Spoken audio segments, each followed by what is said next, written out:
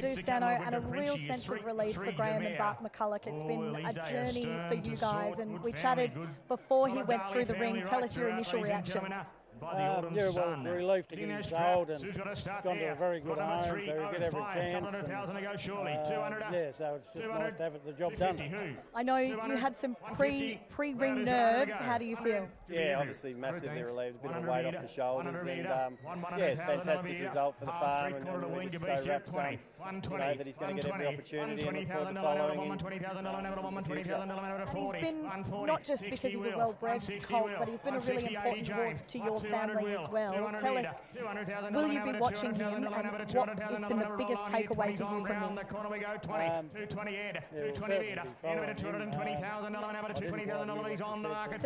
The biggest takeaway from this, what's been the best experience about all of this when that hammer went down? Well, probably, just put Greenville probably up a bit higher on the map a bit, you know. We're only a small place down in Tassie, value right throughout the page. 240 only. 240 down with Will down on the floor. $240,000 in. What about 60? And Bart, for you, we talked about the journey getting him up here, just a sense of relief. Yeah, absolutely. There's always risk with young horses like this, and to get him up here in one piece was a big relief, and then to get him now through the ring and have it all done, it's a big relief, and I'm really pleased. It went so smoothly, but it is a stressful process. No, everyone's pleased for you here. You've done a wonderful job, and congratulations, guys.